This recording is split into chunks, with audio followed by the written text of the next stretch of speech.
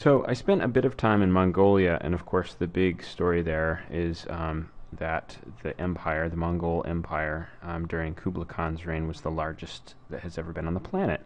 And so I'm pretty interested in borders because, I just Google searched maximum extent of the Mongol Empire, and you get these very different results for maps, right? You've got one that's just everything is red, with everything else that is not the Mongol Empire being gray. Here they've shown a little bit of variation in the middle, with just a very thick black border around the edge.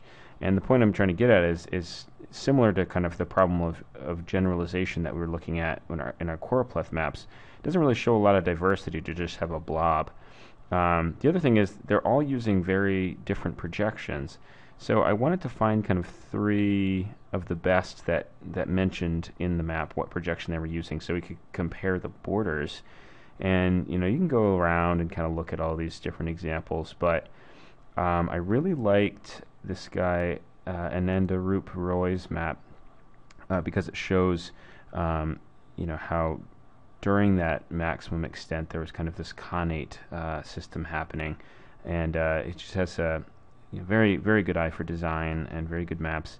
So I downloaded this from his portfolio here, and you can check out his other maps. He's got a lot of really good maps going on. So shout out to Ananda Rup Roy. The next one I got, and this is just through kind of culling through lots and lots of images. The National Geographic image from the 90s. They did an insert about the Mongol Khans, and this is also, I think, a pretty good map. It shows a lot more kind of the relief and feel of the whole region, and then just kind of one color, but we do notice that at least they differentiate within that maximum extent boundary,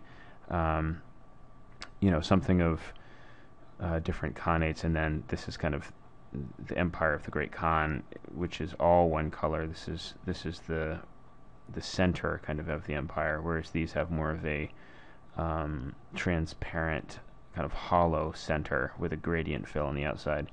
So I think that this is kind of an interesting thing. And then these principalities there's no gradient like that. It just goes straight border and then completely transparent on the inside. So I like this one. I like, obviously National Geographic makes amazing maps, very good.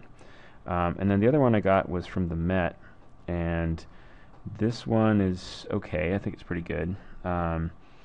It's pretty simple. It uses the Robinson projection.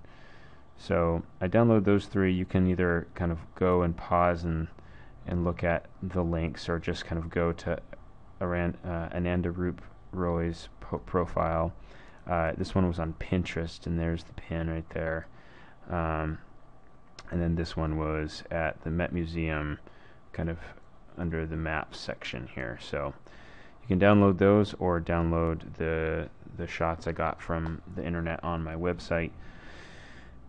And I want to look at these a little bit more detail, so I'm going to open that up. And the only other thing you need is a country shapefile. So go ahead and download anything, even the one from our weather map project will work as well. So yeah, here are some of the other things I downloaded. They're okay. Nothing that really blew my socks off here. Older maps, things like that. This one's interesting just because it's put on a Mercator projection. There are a couple nice older style maps as well, and this one is very popular. But looking at the three that we're looking at now, I want to point out a few things to notice about this, and you should start getting better at this when you kind of look at maps in general. The style of this map, I think, is fantastic. It's very nice.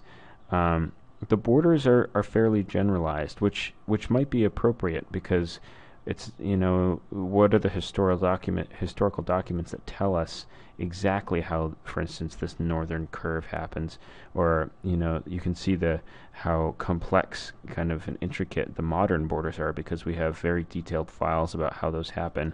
But the historical border kind of like sweeps in through northern Vietnam into half of Burma there, kind of rides the Himalayas, and then above Nepal, kind of comes down into India, and it just it's generalized for a reason, probably because we don't, Anandarup knew that we didn't really have great resources to know exactly where these borders were, and it was also a time in which it was more kind of nebulous, right? These different major cities were in control, and then the surrounding regions kind of contributed to the tribute to the empire. And so a crisp border is fairly arbitrary, but it's necessary because that's how everybody wants to think about an empire. So there's one set, right? Very generalized. Looks like it was maybe digitized in Illustrator, kind of these arcs with kind of a spline pen tool shape. If we go to the next map and look at its borders, the National Geographic map, again, very interesting because we can see in some places where they've made some definite decisions, right? For instance, to me, it looks like this border goes from the tip of Lake Baikal to this river, and it kind of just, there's an arbitrary arc in here that goes there, and then it follows the river very kind of precisely, and then kind of just makes for the Sea of Japan straight. So it looks like the National Geographic version is to be a little bit more kind of using water features and then doing little leaps of faith kind of between these river boundaries. And as we get into Europe, kind of the Russian principalities, it looks like it's a little bit more defined, like they know something that we don't, about kind of just where it went in that area. Down over here, clearly there's a sultanate, and they're not sure if they want to include that as part of the of the entire empire, or if it should just remain its own thing. Compared with the other map, that region in Turkey is interesting because the Ilkhanate is being represented as one object, which, for sure, like, we need to generalize sometimes, so it's okay, but here they've said, well, actually, this region of Konya actually was subject to the empire, but it's its own kind of, it has a little bit of autonomy that maybe is not a part of this Ilkhanate. So, in Kashmir, same way, right, in these kind of satellite principalities. So just kind of be conscious of that. How do cartographers make the decision, right? Yep, let's follow the mountains up. Oh, Kashmir, okay, who knows why there's this boundary is like placed like that. Maybe it's because of modern boundaries. Same here, right? It goes down along the edge here, that shore of Vietnam. At least we have a very crisp border with the ocean, and that's kind of a nice thing. So that's that one. I'm going to go to one more, and the Met version is in the same land as, I mean, they almost look like very similar boundaries to Anandarup's. A little bit more squiggly on this border, and we don't know if this is just somebody with a pen tool being like, woohoo, we don't know what's going on there, but I think it would be interesting to put all these maximum extent borders on top of each other. These maximum extent borders on top of each other, so we can just kind of compare them. So that's what the next few videos are about. Go ahead and open up QGIS, and we'll georeference each of these because we have the projection information. Like I said before, this one's in the Robinson projection, 70 degrees east. It's centered right on 70 east. Anandarup's map is an Albers conic equal area projection, and you can't read it that well, but I think it says the parallels are 34 north and 46 degrees north. Yeah, I'm going with that. 46 and 34 degrees north. And then we could also estimate that it's centered on 70 degrees east.